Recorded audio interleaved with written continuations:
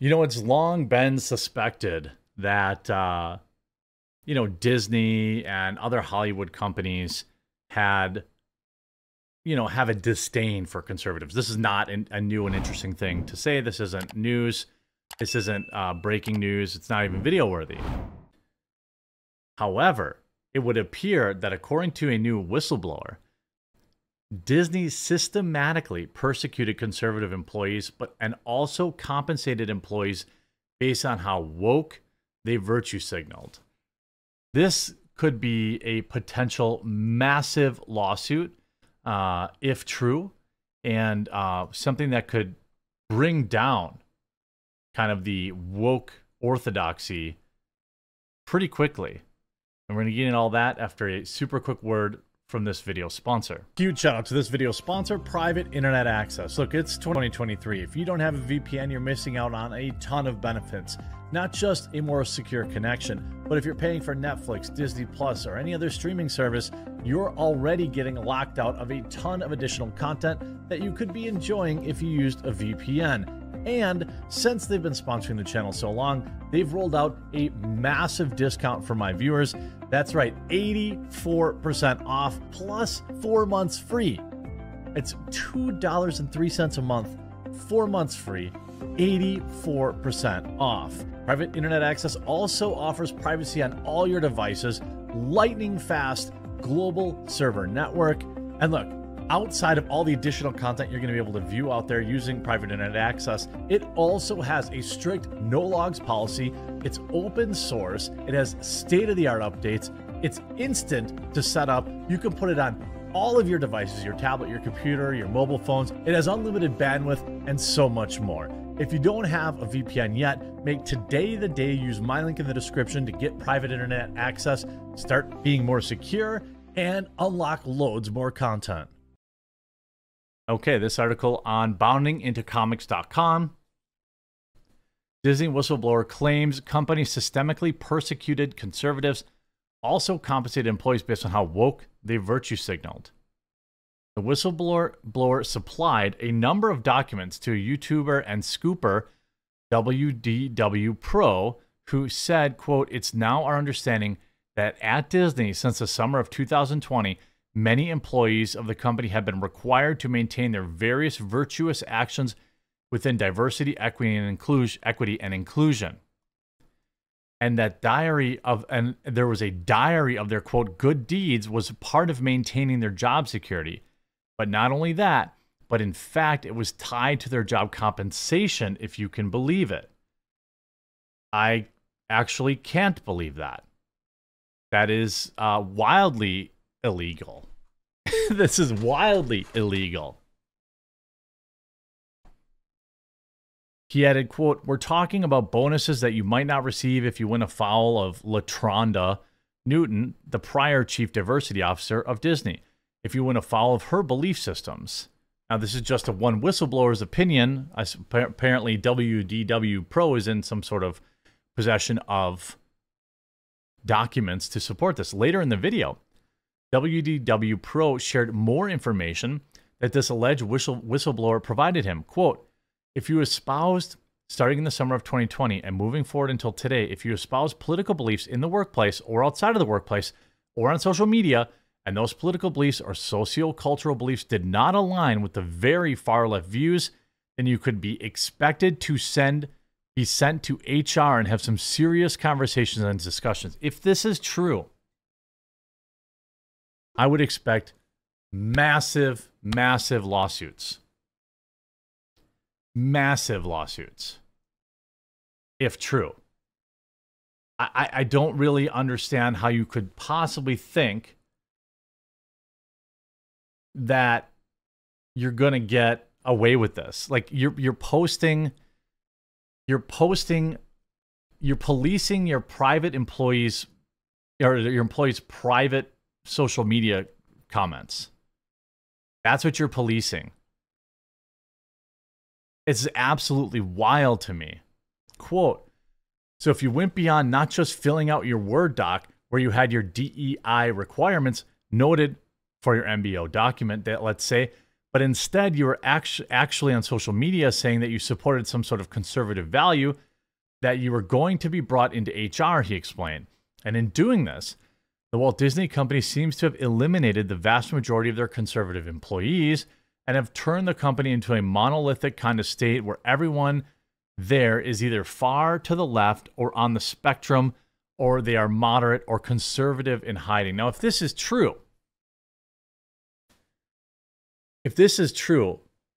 they're rounding people up into HR if they're not putting pronouns in their email signatures or something. If this is true, you would suspect that there would be hundreds or maybe even thousands of other employees that would be able to corroborate this. You have to be, as crazy as this is, at this point, now that the whistleblower is out there, you would want to see some more people corroborating this, or the documentation that actually corroborates this. WDW Pro added, the whistleblower says that if they had known working like Disney would be like, that they would have been it would have devastated them, because they dreamed of working for Disney so long. Once they received the job and they actually worked at Disney, that it was a nightmare, and that they never worked at any company like this, and they had them do these things and tied it into their pay. YouTube would also state there's an individual under LaTronda Newton who apparently also instituted a new process by which to hire people, and that the hiring process is part of the DEI initiative. He stripped out the need for a significant number of applicants to meet any kind of criteria whatsoever. Also, perhaps there was an effort to make sure such candidates received a higher chance of being approved in large numbers. I'm sure that was, race related.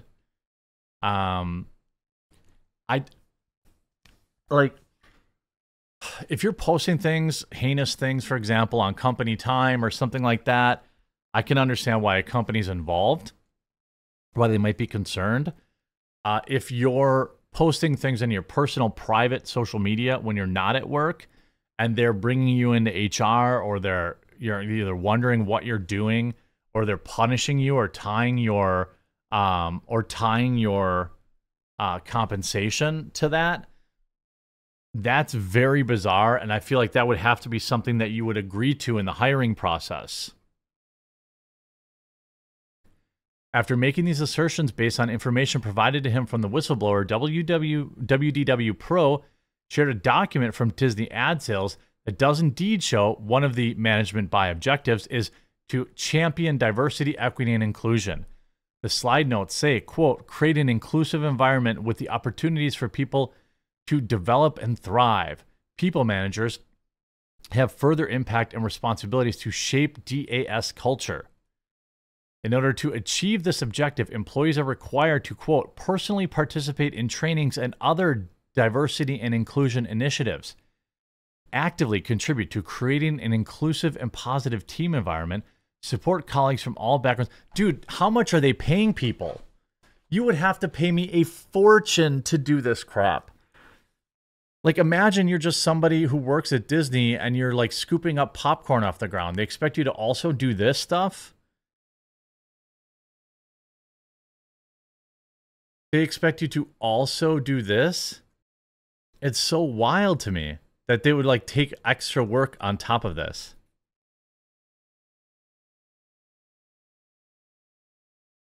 They provide support opportunities for underrepresented talent to grow in their careers within the Walt Disney Company through opportunities such as mentorship, stretch, and special projects, career conversations.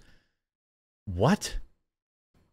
For those unfamiliar with MBOs, Investopedia defines them as a strategic management model that aims to improve the performance of an organization by clearly defining objectives that are agreed to by both management and employees. According to this theory, having a say in goal setting and action plans encourages participation and commitment among employees, as well as aligning objectives across the organization. The outlet further notes, management by objectives is the establishment of management information systems to compare actual performance and achievements with defined objectives. Based on the information supplied to WDW Pro from the whistleblower, it appears this was done through what's calling DEI diaries. as pointed out by Valiant Renegade in his own video discussing the information from this whistleblower, much of this is not new. It's been very public. John Lafayette at Next TV reported in March 2022 that Walt Disney Company created a Disney Culture Index to measure the outcomes of DEI investments so that advertisers can understand the value of their investment in the space. Not only did they create an index, but the company's president of Disney advertising sales detailed that she was hoping to triple the company's $100 million commitments from advertising partners to DEI for 2022. On top of this, Disney's advertising senior vice president of client partnerships, John Campbell, noted that the company was committed to promoting sodomy through ad campaigns with organizations like Equal Pride earlier this year. Man, bounding into comments really took a hard right turn, didn't they? He told Adweek they were trying to create a systematic and meaningful change in the end. Of course they are. I mean, I think that, the rest of the article you should read over on Bounding into Comics. They should get credit for what they did here. But this is totally wild, and I guess not at all surprising to me, in the least bit. It's totally bizarre, but I'm not surprised still. That's how you know we're truly in the clown world.